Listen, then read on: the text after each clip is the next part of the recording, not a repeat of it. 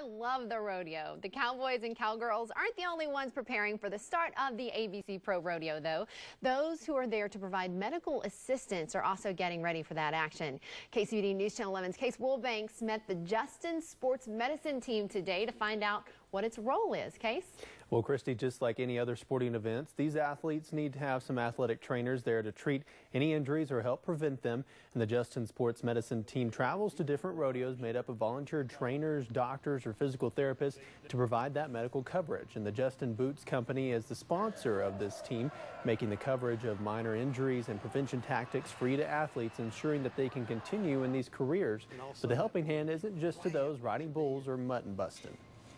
Helping them go down the road is a big part of what we do, and they look at us as a positive resource, which makes you feel good because you're taking care of guys that want to be taken care of. We also, help out injuries with any kind of official that's working with this rodeo, and there's been people hurt in this rodeo that work this event, and we're there for them.